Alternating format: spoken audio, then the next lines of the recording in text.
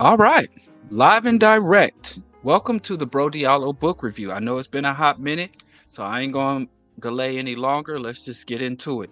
This book review, and yeah, I'm not even going to make a commitment to be more consistent. I can show you better than I can tell you. So I apologize for the delay of the book review. I'm very happy that you're tuned into the book review still.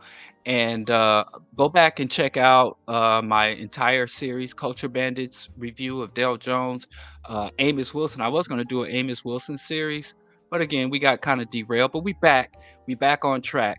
And this is a book that I've wanted to review and revisit for quite some time, and it's going to be painful for me to review this book because upon my rereading of it, it didn't stand up as I'd expected, and there's a lot of things that I projected onto this work that just weren't really there, and a lot of things that I've suppressed in my mind about this work that, I can't really ignore anymore, but let me just say that I still have a great level of respect for the author and appreciation for his impact of his many works, this being one of his many classic works.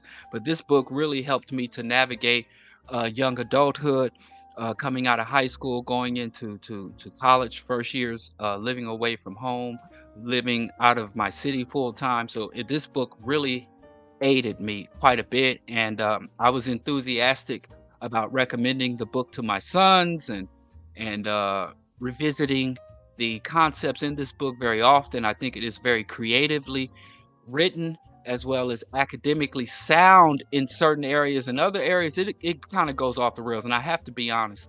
And even when I spoke to my wife, Dr. Mingo, about reviewing this book, she was like, "Well, you've always been very fond of Dr. Akbar, so keep it together." So anyway, but let's get in with both feet. I guess the book didn't really need that much of a disclaimer, but I just had to tell y'all what I'm thinking. I'm a little rusty at the review, so bear with me. But today's on Bro Diallo book review, or whatever day you're watching this, um, the book we're reviewing is The Community of Self, revised. I didn't really read the revised edition. I'm not sure that I can remember it, but my current copy is a revised edition that I revisited and reread. There's a wonderful picture of young Dr. Akbar, handsome fellow. Um, but the book, as I said, oh, I'm sorry. The Community of Self revised by the esteemed Dr. Naeem Akbar, published by Mind Productions and Associates, and the revised edition was released in 1992. I'm the class of 92, so that's cool. And we're just going to jump in with both feet, right? The book is a very dense, very short, but very dense in content. And I'm going to go over some of the major concepts and overview, and then maybe we can have a Q&A or some type of book discussion about it. And who knows, inshallah, let me hold it together. If things line up, maybe I can even reach out to the esteemed Dr. Naeem Akbar and have a discussion on the air with him about this classic work, if he even remembers. He's one of those scholars that could be like, honestly say, I didn't already forgot most of the stuff you've yet to learn, because he's been around and been engaged in struggle and enlightening and awakening our people for a long time. So anyway, the book starts off with the motors of self, or the book pretty much defines an individual as a community. And there are certain residents in your community, in your psyche, in your mind. So that's what the community of self does. And Dr. Naeem Akbar very, very keenly dissects and identifies the various community centers. So you as one person is occupied by certain drives, the motors of self. He calls them motors, no need to change. But he also talks about aspects of the communities, the roles they're supposed to play in a healthy person, and when those various members of your internal community, when they get out of pocket, when they're not properly positioned within the community, they're not properly fed, housed, and clothed, how a person can be basically imbalanced or dysfunctional, or what I like to say, maladaptive. So let's start off with the motors of self. Number one, he talks about the drives or the instinct. He states that people are born with drives. Drives are not taught, which Again, I might have issues with that because there are, but again, let's just get through the work and maybe we can suss that out later. But drives, according to Dr. Umar, are not taught. They're inbred, they're inborn. I guess they're biologically hardwired. And he said there's are two types of drives: drives toward pleasure and satisfaction, and drives away from dissatisfaction. Give me a moment. I hate to be these glasses. I'm new to the glasses community. I'm relatively new to wearing glasses. I haven't been wearing glasses for 6 months, but I went to the goddamn eye doctor, and the hating ass eye doctor prescribed me some glasses with his hating ass. Up until that moment. And my auntie said, don't go to the doctor. They always find something. I should have listened to her, and I wouldn't be sitting here with smudged up. I wouldn't be bespectacled. Anyway, I was too cool for this, but that's what ages does. But here we go. He states that that drives, or he also called instincts, are inborn. They can't be taught. That there are two types of drives. What drives us towards, or that humans have. We are driven towards pleasure and satisfaction, and we're driven away from pain and dissatisfaction. He said that drives attract us to what sustains us physically. They move us away from things that may physically harm us. That, again, me being a brother who loves my chocolates, who loves my goddamn cookies, I'm attracted to many things that physically harm me, and many things that physically can potentially harm you, give you pleasure. But, I understand what he's saying in a broader sense, but in a day-to-day detailed sense, doesn't really hold up. But I do believe that he kind of is giving, like, in a perfect world type scenarios here. I'd like to quote him on what he states about the drives. Because again, drives are taught. There's something we have to accept about ourselves and everyone we interact with. And that we know and recognize that in general, the two types of drives is the drive towards pleasure and satisfaction, and the drive away from pain and dissatisfaction. And Dr. Umar, quoting from the text, states that if the drives are permitted to rule the self, the person becomes only a physical pleasure seeker, an Epicurean, or so to speak.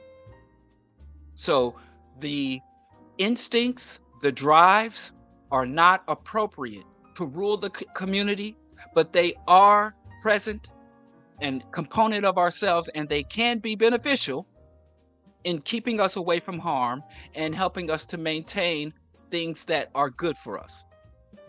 Going on away from, these are the motors of self, remember, the senses: seeing, hearing, smell, touch, that come from the central nervous system. They are also present at birth. Now, we also know that some people are born with lacking senses or can lose certain senses, and we're all aware that when certain senses become compromised or we lose them, other senses we lean on more and they become more enhanced. We're pretty familiar with that, but basically the recognized biological senses: seeing, hearing, smell, taste, and touch, those are also present at birth. And we can also quote the text, and he's saying the senses are to the community of self what communication is to communities of people. So they just are conduits of information, right? But senses only give incomplete informations. You ever deal with people that are like, just go by the stats? Black men commit the most crimes, therefore black men are the biggest criminals. Now, if you go strictly off of crime stats, you'll understand nothing about justice. You'll understand nothing about who are the true criminals, who perpetuates, motivates, sustains, and profits from crime. Not to say that the stats aren't relevant, but he is so true. And way back in the 90s, I'm so glad that Dr. Umar articulated this basic set to me, that I was able to extrapolate going into the medical field, going into political science and public policies, going into my formal education, understanding that data, facts are incomplete. And we'll get more into what, the true role is. But remember, as Dr. Umar says, your senses are to your internal community what communication is to your larger community. And they only give incomplete information. And he states on each of these good things, not inherently bad, but if a person is ruled by their senses, they are often deceived and only operate off of surface information and sensation, i.e., they are reactionary. Going on to the ego, or what Dr. Akbar calls the emotional ego. The ego speaks up for the rights of the individual. Ego makes sure a person isn't being violated. Emotions are tools of the ego, the voice of the ego. Again, we'll quote Dr. Umar. He said, when gripped by emotion, reason fails to function adequately. He states that people ruled by ego become tyrannical, self-centered. They are ruled by emotions, easily excited, easily offended. And we all know, I mean, everybody right now, as you listen to me, are thinking of people who are governed or ruled by their ego. So in the first four motors, we find that our drives and instincts should not be at the forefront dictating how we navigate the world. Neither should our physical sensation, but nor should our ego. Which would be rather surprising that, and especially this was written prior to the social media era where narcissism and egos are celebrated, so to speak. And even if you say, I don't celebrate narcissism and egos, look at who gets the most engagement. You know, go look up songs like Bow Down Bitches and the people we celebrate. But I digress. Then there is memory, which is the archive or the library of the community. When memory dominates the community, your internal community, people live in the past, causing a person to repeat old patterns of living over and over. We all know somebody stuck in the past, reliving that peaked in high school. But let's keep going. Now, this one kind of gets me in trouble. You also have reason. Reason brings order and organization to the information brought in by the senses. When reason dominates the community, you can be cold and unfeeling. It judges the world on the basis of category and characteristics only. Now, I have great love and great value of reason. I think reason is not only underrated, it is suppressed. But I also agree with the good doctor that it should not dominate our internal community.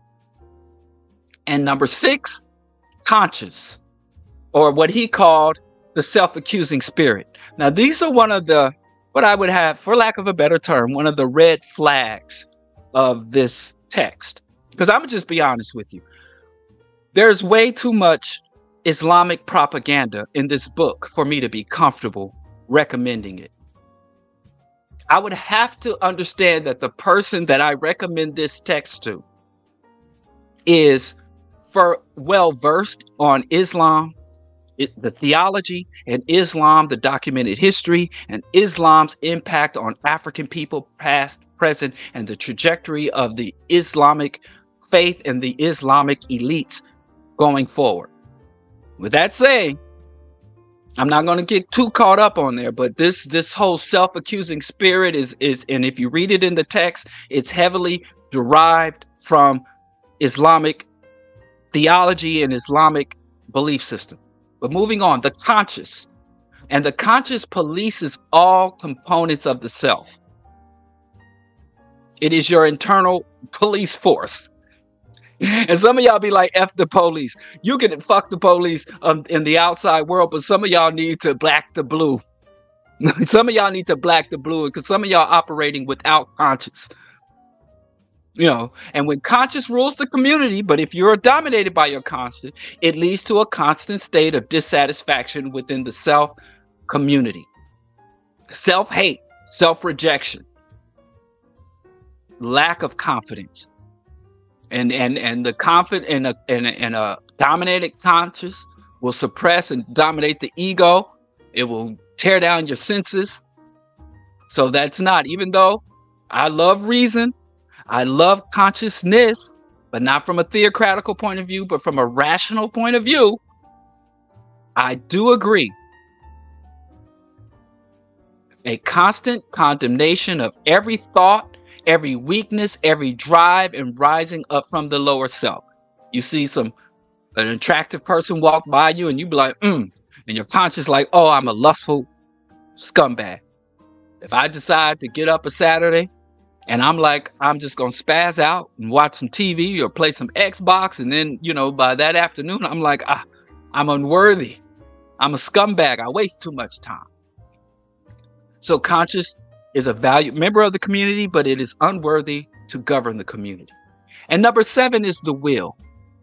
The will is set to organize and harmonize all components of the self community. By education, and he says by education and purification. I don't support the context and connotation of purification. Again, I think that is more of a natural, supernatural or theocratic. If I was writing this book, which I ain't qualified, I don't pretend to be smarter than Dr. Akbar, but in this one part, I would not say by education and purification. I would say by education and refinement. But he states by education and purification of the will, which gives freedom from negative influences from the parts of the self. The will, which is the divine representative, this is a direct quote, which kind of again throws me. The will, which is the divine representative within the person when working with their higher parts of consciousness and guided by proper direction, is the intended Khalifa. And again, like I said, when I read this as a teenager,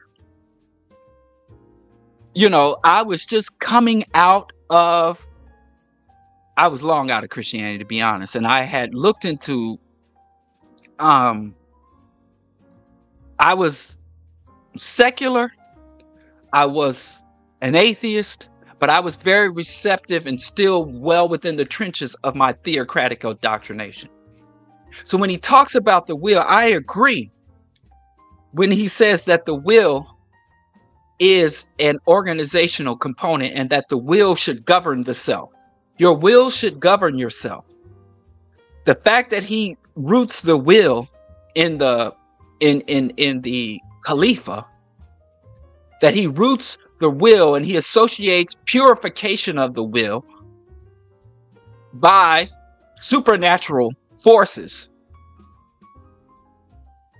is a problem with me. If I was writing this, I would call the will the intellect. The intellect should govern all of the drives. Your intellect should utilize and synthesize the consciousness, your reason, your memory, your ego, and your senses, and your drives and instinct. But again, this is where the book kind of, when I was revisiting, like, wow, a lot of Islamicism in here that's very curious to me. But again, what do we say? We don't say we vegan over here, so we don't eat the meat and throw out the bones. We can consume the fruit and toss the stem. But he doesn't leave you hanging. He doesn't give you this wonderful diagnosis, this wonderful breakdown, this really good way of understanding who you are and the components to yourself, and leave you hanging. He gives us insights in the second section of the book and how to develop responsibility for self. And these are the steps to harmonizing your community and cultivating yourself so that you can get the most out of your various drives and motors. Number 1, he says, lower the volume.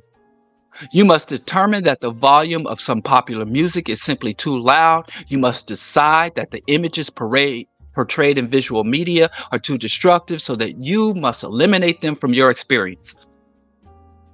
Now, again, I understand this, but I don't fully agree with this level of censorship. I think that if you engage or you use this technique, it's better to me to understand how to process such exposures. I do agree with turning down the volume in terms of not just the physical volume, but the power and impact of those things. But eliminating them is, number one, not really necessary. And number two, for many people, it's not even possible. And I think that when we start to what I call cloister ourselves away from the masses of the people, it kind of makes you susceptible to cultish or egocentric behavior. But that's what he suggests, that we try to eliminate Sexy Red and Sukiyana. They probably weren't even born when this book was written, but in that day, the negative music. And I have, as one who at that time was very aware of the negative impacts of the media, I would engage it, listen to it, dissect it, study it, because you can't really revolutionize, educate, engage with the people unless you know what the hell they're doing. He does go on to state in the text that you can, of course, take the parasite's way and simply follow those around who have gained control over their lives and try to imitate whatever you see them do. So he says, if you see people who live the life that you wish to live, if you see people conducting themselves in a way that you want to emulate, and if you follow those around who have gained control over their lives and imitate whatever they do, he calls you a parasite. Now, I don't agree with that.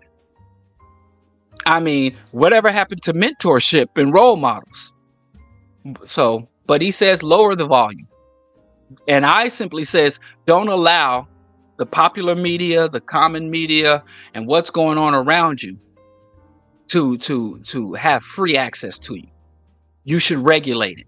And sometimes you can crank the volume all the way up and twerk and listen to ratchet music, or you can lower it. And when it's time to read, study, reflect, or time to conduct the business of the people, you know, you can turn that volume down or turn it off. And I think his text kind of contradicts that because it acknowledges that we have drives that are instinctual, that are locked in for pleasure. But then he says, shut it off, which means become less than human from my point of view. Number two, he says, listening to your inner voice. Sit quietly in a room, drive without the radio, take advantage of early morning hours as an opportunity to simply listen to ourselves. Now, I wholeheartedly agree with this with no pushback. In the work to cultivate, refine, and develop yourself. I do this all the time. You know, I look forward. Sometimes I travel on my own. Sometimes, you know, everyone's out, you know, my children are out, or my wife has her obligations and stuff. When I get time for myself, I greatly value. And living in a busy home and having the network and the community that we have where we're in contact with people, sometimes, you know, when I do get that time to be alone and quiet, I don't devalue that time. And that is precious time. And I kind of like a social butterfly. I like people. I'm very extroverted and like engaging with people, you know, even when they don't like me as much. But I wholeheartedly agree with that. Take advantage of, and I think that is something that is out there, that me time thing. I'm with that. Accepting freedom. Now I'm going to quote him again, where he kind of pushed me, where he kind of lost me. Dr. Akbar states, the Creator has given us authority over our lives and over much of creation. Only a few are human enough to exercise that authority. I think that's utter bullshit. There's no evidence of a creator. There is no evidence in the physical structure of the world, in the atmosphere, the geography of the world, that we are to exercise creation. Most of the water on this planet we can't drink, and most of the environments in this planet we cannot exist in without great technological inputs. So I think that's nonsense, and I think that it's extremely unhealthy. Muslims, Christians, and other theocrats or believers keep pushing this whole nonsense. And one other thing, it is not the humane people who exercise authority. It is the inhumane people who have the most authority in this world. This line threw me again. This is something, when I reread the text, I was like, God damn, right? But going on, he states that growth is a natural process and stagnation is unnatural. Another thing I somewhat have problem with, this whole thing about nature and the deification of nature and the natural fallacy. Because we find stagnation in nature and we find growth, but what we really find nature really seeks out, if left to its own devices, is homeostasis or balance. So that means sometimes you got to be growing and achieving, and sometimes you got to sit the blood clot down. Sometimes you need to be advancing, and sometimes you need to be retreating, and sometimes you just stand still. And I think this kind of contradicts when he talks about lowering the volume and listening to the inner voice, and then talks and advocates for growth. You know, so I have a lot of issues. Another thing he states in the book is self-control, improves self-control. The exercise of the will increases the strength of the will. The exercise of freedom makes us free. Now, I do agree with that. I do agree with that. A lot of times when my wife and I, we will commit to working out. We'll commit to walks and exercise. The more we do it, it just becomes second nature. And if we fall off, a lot of times when we have to do a lot of traveling or something else comes up and we fall off our fitness regime, it's hard for us to get back on. And it goes from exerting effort for something we were doing effortlessly. So I do believe that you should practice self-control. And the more self-control you exercise, the more self-control, the easier. It doesn't even become like self-control. It's just your natural going about. And the will and exercising the will strengthens the will. Iron sharpens iron, and the will is like a muscle. The more you work it, the stronger and more effortless the effort becomes. Then he goes on to say, we must seek out people who foster our growth rather than dragging us deeper into the fad of influence. I agree with that, but again, when I read it in context of the larger book, where he's calling 1 minute, if you look at for a person who will foster your growth, you can be called a parasite. And I do also think we should seek out people who we can chill with. I know I got people that push me. My wife pushes me, but she also is somebody I could chill, have some organic, biodynamic red wine, and binge watch a show with. So I think, again, there's some people in the same person that will drive you and push you. I have friends, homies that are extremely competitive, and I have homies that are chill people. And I think, again, as he stated, balance of all these different aspects as opposed to leaning to one to the other. So on the surface, where he says seek out people who foster growth is a good thing, but his concept of growth is somewhat problematic to me. And rather than people who drag us down into the fad of influences, I really don't know what the fad of influences are. I have a homie who grinds, who works hard, who owns his business. And sometimes he comes around me and I know he's stressed and he's grinder. And I'm like, let's just go play Mortal Kombat. Let me beat the shit out of you in Mortal Kombat and chill and relax. And I have homies like, listen, all that black stuff and revolution stuff, I know you on that. I appreciate that. But let's go get some coffee and crack some jokes. So if you're, and this whole concept is online, this predates that. Only be around. Are we getting money? I ain't going to be around you if I can't get money with you. That unto itself is imbalanced and toxic, but I digress. He goes on to talk about African American freedom. The group problem is no more than the individual problem multiplied, as the individual problem is the group problem reduced. We need to work on resolving both the individual and the group problem at the same time. I wholly agree with that. I don't believe in I got to get my life together. You got to help myself before I can help the next person. It is a simultaneous event. As you cultivate yourself, you should be lifting up and cultivating those around you and making a positive contribution to the larger liberation struggle.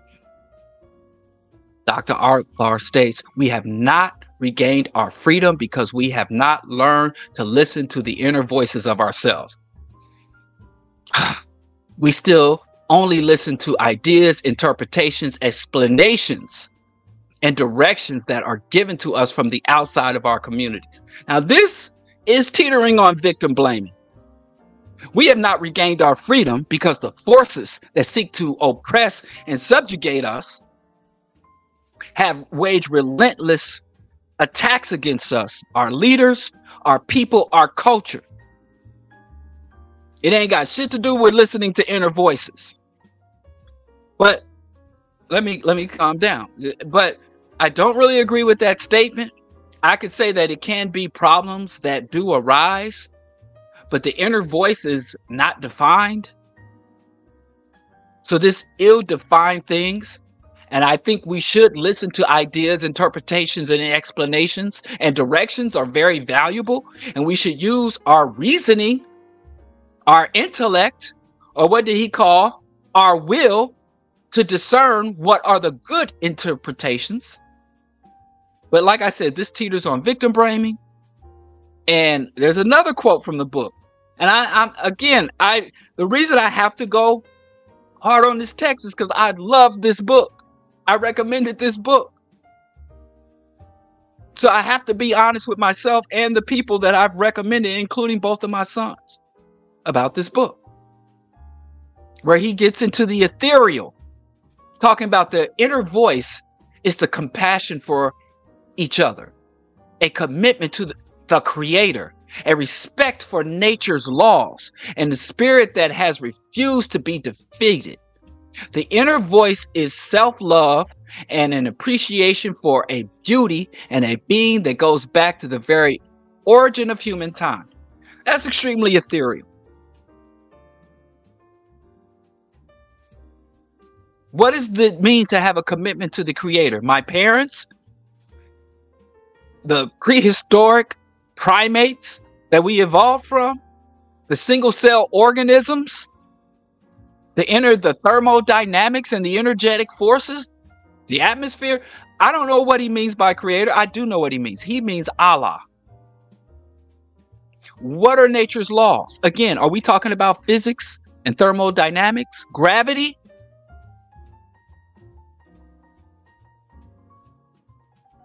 I mean, I respect those things, but he doesn't specify.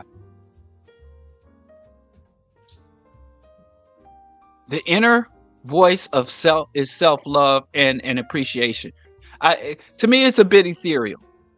And because his distinctions, I'm not sure why this is in here or what it's supposed to mean, but I figured it's a quote, again, to say, where I kind of mix things up.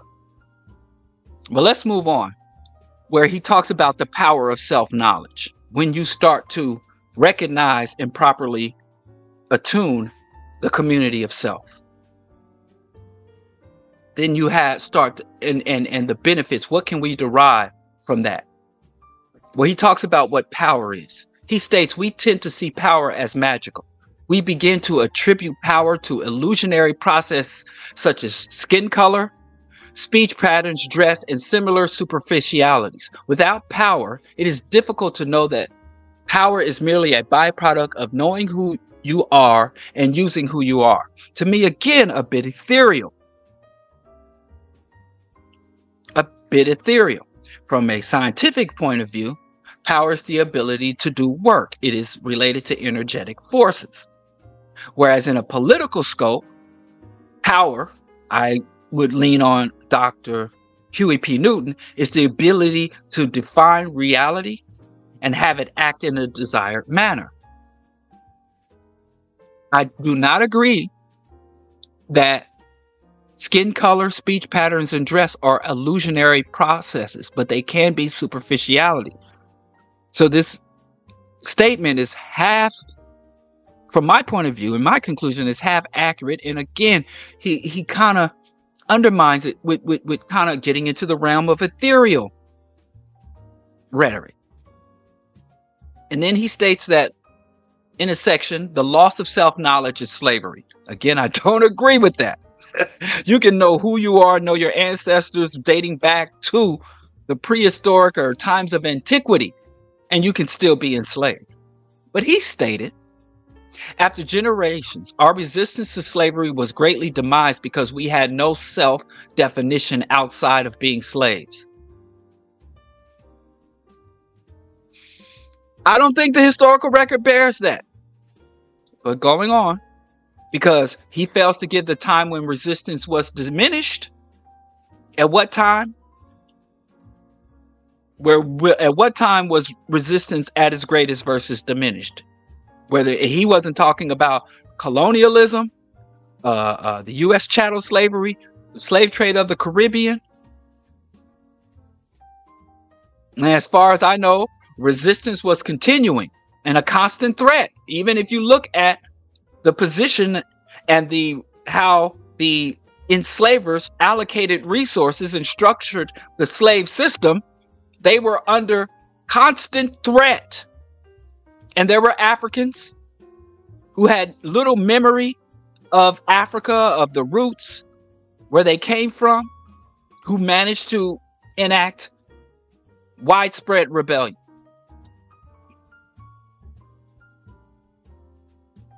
Anti-colonial uprisings.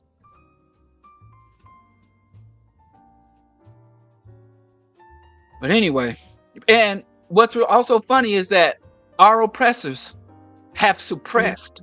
Not a year goes by where I don't find out about some grand uprising, some level of resistance, some anti-colonial, anti-slavery hero that I never had heard of. And I consume all the history of our resistance to the atrocities of slavery and colonialism. I consume as much, but not a year goes by that I don't learn about a new uprising. So I don't know what he's talking about. And he doesn't give specifics. He doesn't say in this era, during these decades, in these regions, resistance was at this level and it diminished over this time. And this is what the Africans knew at the time of heightened resistance. And this is what they understood. He just makes the statement. He just throws it out there. You know, our oppressors constantly had to adjust their tactics to maintain their oppression. Or as Dale Jones calls it, and I love repeating, they would often have to loosen up for a tighter grip. If all it took was, hey, you don't know your ancestral language or your ancestral nation or tribe or your lineage, therefore your resistance is diminished.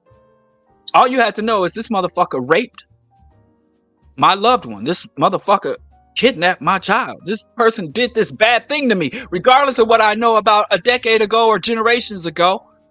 That's all you need to know. This dude is harming me and things I care about.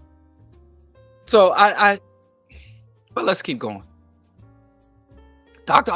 Akbar states, once we were robbed of knowledge, self-knowledge, then slavery as an institution was no longer necessary because we had become mental slaves. I don't like this rhetoric about mental slaves. I don't like this rhetoric that slavery was ended because we lost knowledge of self. There's just too much to unpack there. I disagree with that statement. I disagree that even if you don't have this vaunted self-knowledge, many revolts and rebellions were carried out by illiterate people who couldn't find Africa on a map.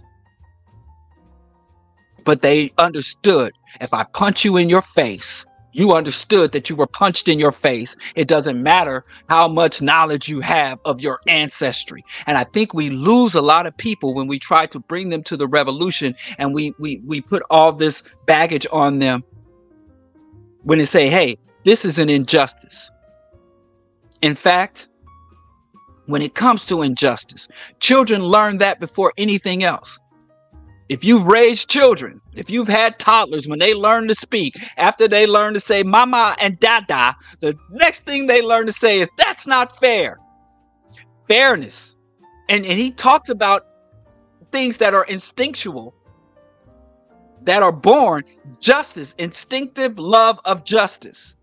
Fairness is something that is across cultures that doesn't have to be taught.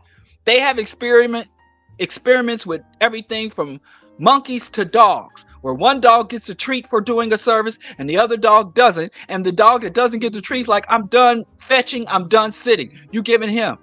Now you can go look up, and maybe in the editing I could put it on the stream. Monkeys were taught to do tasks, and one monkey got a grape for doing a task, and another monkey got a peanut. And the monkey that was getting the peanut was like, I'm getting a lesser reward for same work I've done. And the monkey went on strike. And I'm sure the dog and the monkey don't know its lineage and its knowledge of self. So I think that knowledge of self can aid us in constructing resistance. It is a component of reasserting our humanity. But this whole until you have knowledge and all this other stuff is not a prerequisite. I believe that the historical record doesn't bear that out. But moving forward, Dr. Akbar states in the post-slavery conspiracy, he states that section of the book, that the outcomes of self-knowledge, when you have knowledge of self, which he loosely defines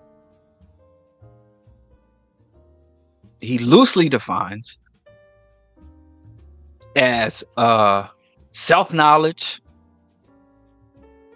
knowing your history, knowing your ancestry, and all this stuff. He says once you have self-knowledge, you have self-acceptance, self-help, self-discovery, and self-preservations are the outcomes of self-knowledge. I can't argue that that's not true, but I wish he would academically describe self-knowledge without the supernatural components. And now let's talk about self and society section of the text. Like I said, it's a short book, but it's very dense. Right? He talks about attitude, an inner state which affects our choices. He talks about the negative attitude. He talks about a positive attitude. And he talks about information. Now, again, yeah, if you follow my conclusions and analysis, I don't really think about negative and positive attitude. I think about the accurate attitude. It disturbs me, the people who are in a constant state of positivity. To me, that is delusions of grandeur. So if I engage with someone with a negative attitude, I'm not going to condemn them for having a negative attitude. I'm interested in understanding what is the source and what is the resolve. Why are you in a negative state? And how do you intend to process and get through that negative state? So if somebody says I'm being mistreated and I intend to alert others to this mistreatment, to distance myself to mistreatment, to confront those who are mistreating me and make these specific demands and level these specific consequences, I'm like, yeah, stay negative. That's appropriate. He already told us that the ego is our defense mechanism and that the emotions we use, our ego utilizes emotion to direct our. So a negative attitude, and nobody's in a constant state. It is an ebb and flow. He states that, which is pretty accurate, that attitude is shaped primarily by information. Information must be accurate and honest. It must be, but it often isn't. And we must accurately evaluate our information. So you have faulty attitudes based on misinformation, but that could be positive or negative. You could be walking around smiling, thinking it's all good while you being set up for a downfall. Or you could be negative and pissed off when everybody around you is trying to work to your best interest. So your attitude doesn't necessarily have to be negative or positive. Your attitude needs to be accurate based on the information that is available to you and the appropriate processing of information. And then he goes on to talk about the self-concept, which is the way we see ourselves. Dr. Akbar states that in part, we must rely on others to reflect to us how they experience us, which is very good, which is a statement to condemn individualism. Individualism is pathological and it harms the individual. So when you look at other people, not just in terms of how you impact them, but what they can inform you about how you're impacting yourself, how you're engaging and structured yourself. So very well stated, Dr. Umar. He goes into respect, where he states society must respect the person. Society is a force expressed through culture, tradition, and education that impacts directly on the individual. Society should stimulate the people in a productive and satisfying way. Respect activates the self-concept in a positive light. Respect, like information, must be accurately and truthfully based. Agree with all of that. I wish he had done a little more to define what respect is beyond just what respect should do to give and get. Let's talk about principles. He speaks on principles, where he states principles are those standards of conduct and evaluations which identify the aspirations of the person. That's why I state, and I quote Kwame Ture, we can't compromise our principles. We can compromise strategy, tactics, methods, but principles have to be fixed. Because once you change principles, everything else changes. Whereas if you sustain principles, if you change things around the principles, you can still maintain trajectory. He states that principles are the guidelines, the blueprint for our humanity. I so agree. I would say principles and ideology, but principle. He finally, on that section on principles, he states we should evaluate our principles carefully and be certain that they are ours. Amen. I mean, yeah. So you see how this book, it's easier to read a book that's all bullshit. And this is my assessment, a book that is all the way off, than read one that has so much valuable insights, but sometimes comes with a haymaker on it. Let's move on to his assessments of protection. The diet for the mind. Dr. Umar states that if we fill our minds with too much of the materials and experience provided by this culture, Western capitalist culture, we run the danger of mental discomfort in the form of depression or mental confusion. Yes, this is what is called a pathogenic society and a pathogenic culture. If you do nothing but abide by the laws, standards, ambitions, goals, values of this system, you are by default a sick individual. It's not enough to be a good American, a good law-abiding citizen. I so agree with him on this. He goes on to state that we find in the presentations of a diet of mentally destructive material, which was taken excessively, will leave us very uncertain about what we should and should not do. Again, so true. And this is in 92.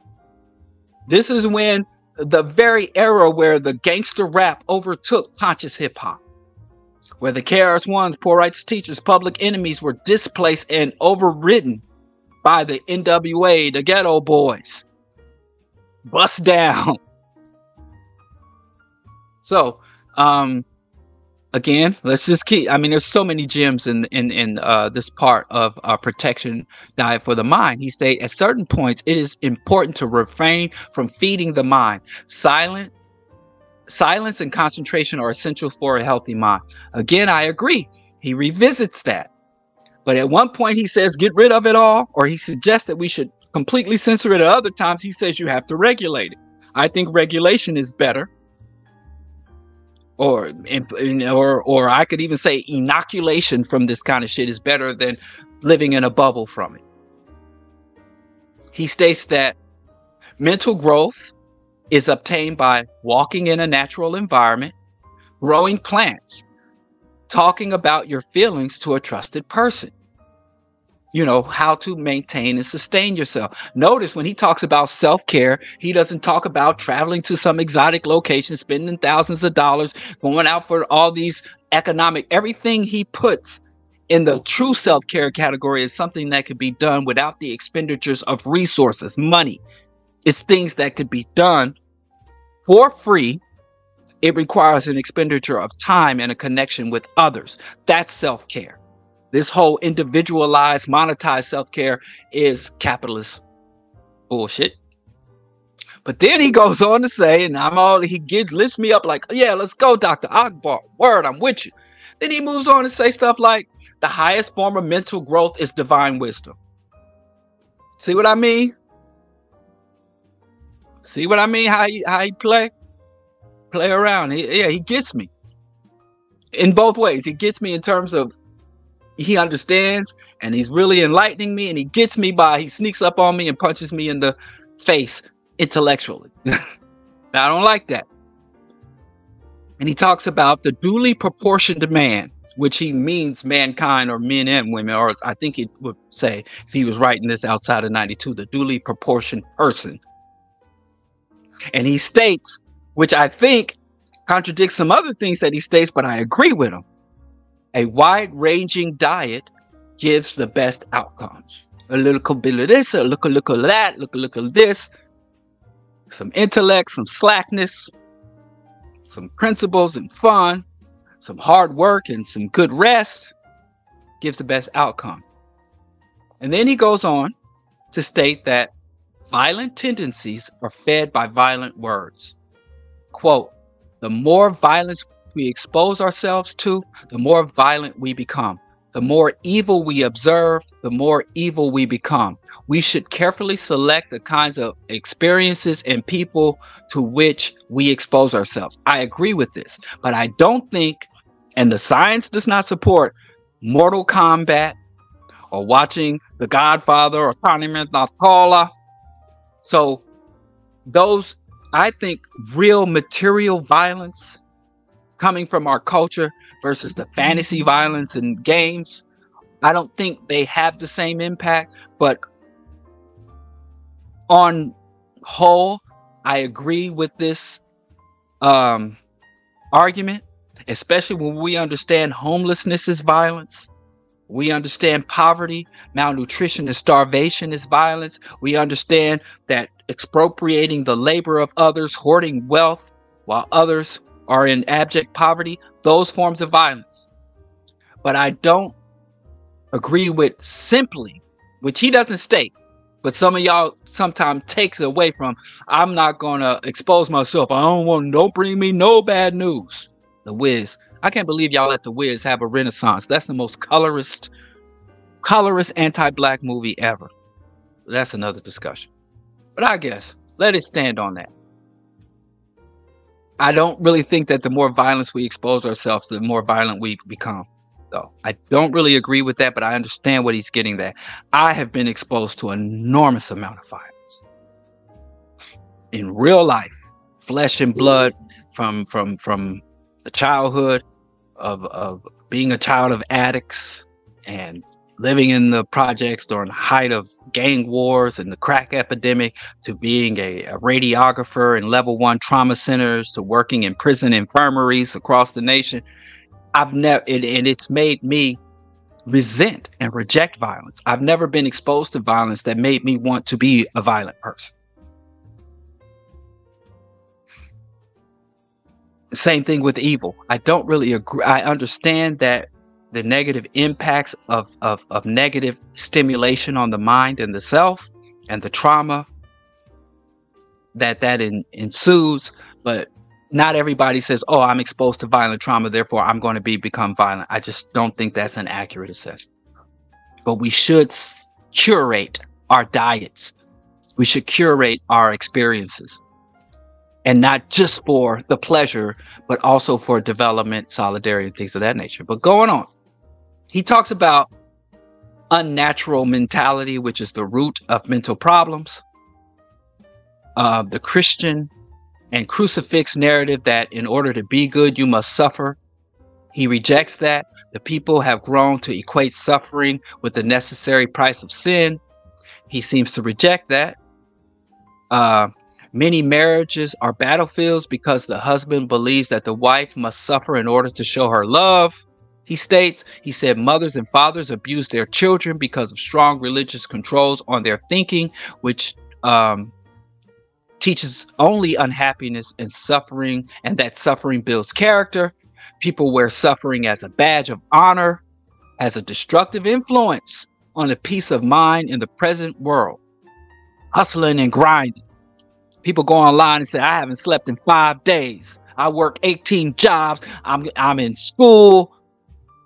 I do for self. I don't ask nobody for nothing. And then people give them all these accolades. I'm like, oh my goodness.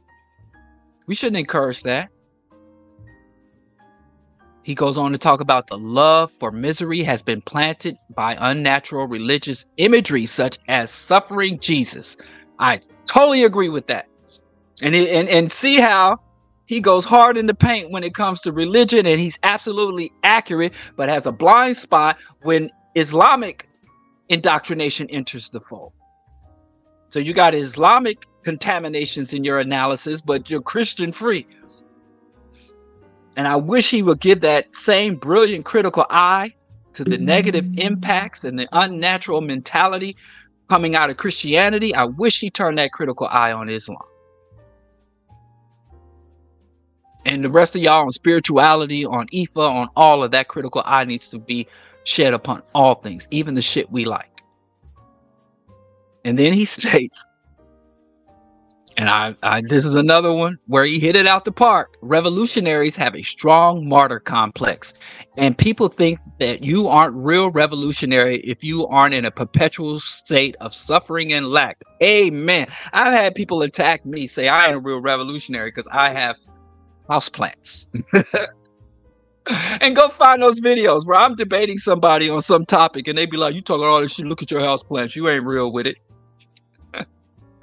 But I digress. He also talks about decaying families. Dr. Akbar pushes Judeo-Christian nuclear family rhetoric. You have to go to the book to read it yourself, as opposed to communal, multi-generational, village-centric construction of the family. So even though he acknowledges the harms that are leveled against African families, his solution is the nuclear Western Judeo-Christian family. And he goes straight from calling out this Christian narrative, this Christian Western-oriented culture and mentality and how it harms us, to saying, hey, we need to structure our families with a husband, wife, 2.5 children, a picket fence, and a dog. You know. And then he talks about the education of the African child. And again, I have to tell you, Dr. Akbar has been very influential on the community itself, breaking the chains of psychological slavery, visions for Black men. I've read them all more than once. So again, I have to say, like Del Jones would say, this is criticism with affection.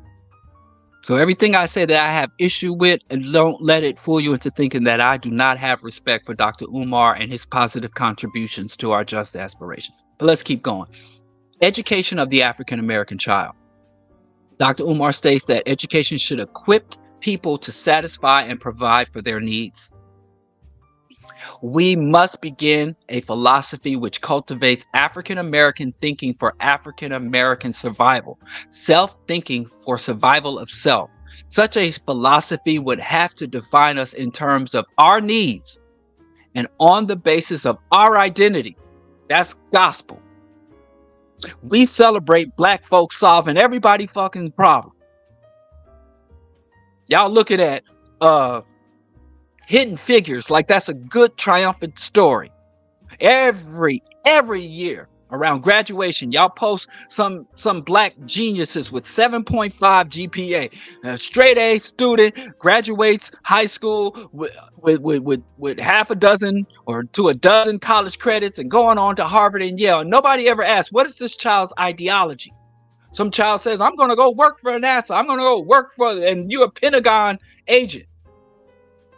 Black excellence, Black people doing capitalism. Black people achieving goals set by other people.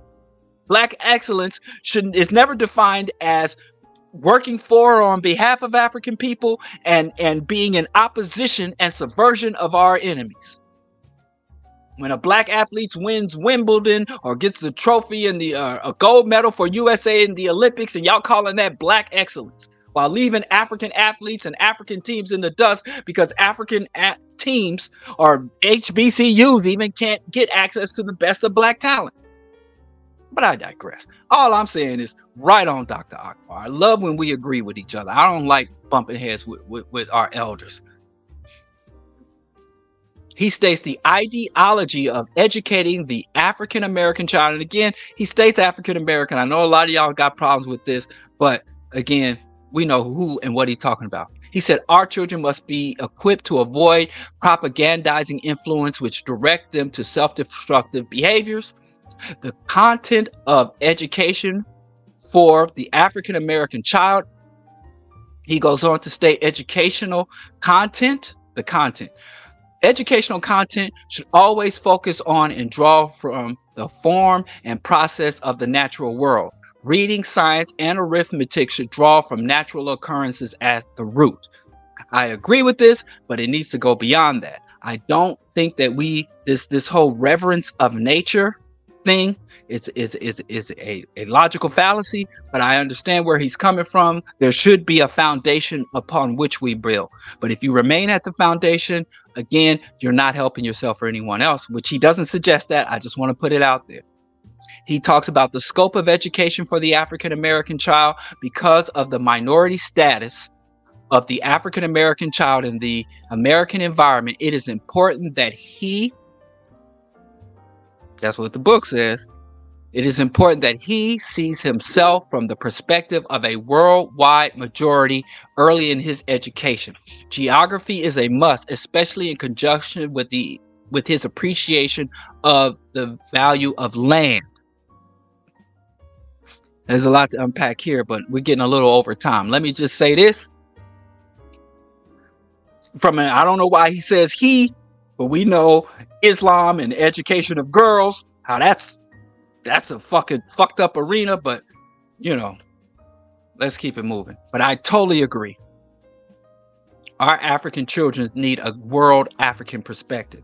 They need to see themselves as members of the African diaspora, not simply as minority citizens of America. I agree with him on that.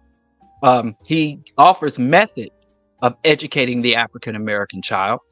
He states that an educational process which involves excessive passivity on the part of the student results in an over-reliance on outside sources for the acquisition of knowledge rather than the confidence and the child's ability to discover for himself. Islam saturates this thing, which I agree, and this is what we did with our children's education with varying degrees of success. I agree with that. But if you have a daughter, go ahead and insert herself or themselves.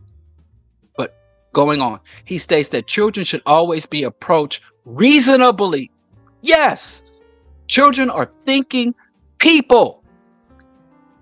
They can be reasoned with. They should be viewed as developing minds with adequate reasoning potential.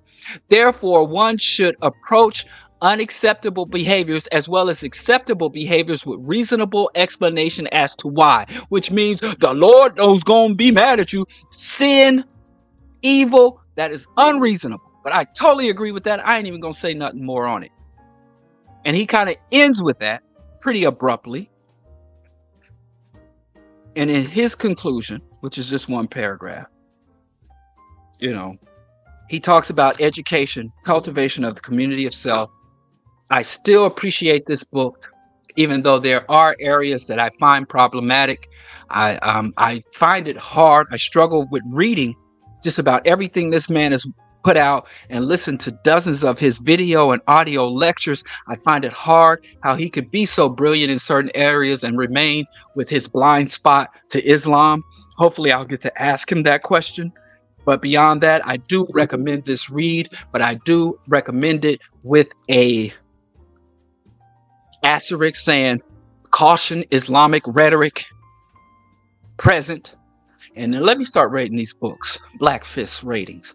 I will give this book out of 5 Black Fists. I will give it 4 Black Fist. It would be 5 if not for the few contradictions and even the charts. I mean, I love charts. Even with the charts, and I gotta go. I really appreciate y'all checking this out. Like he gives the community of self, the will should govern, or what I would call the intellect, all the other aspects of the self. We will have a Q&A and a discussion once this is done, and we'll even invite Dr. Akbar to join us if his schedule allows.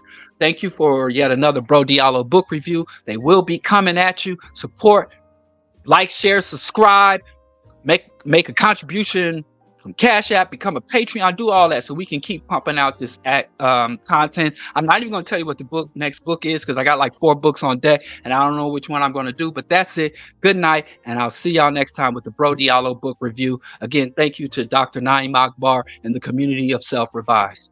Peace.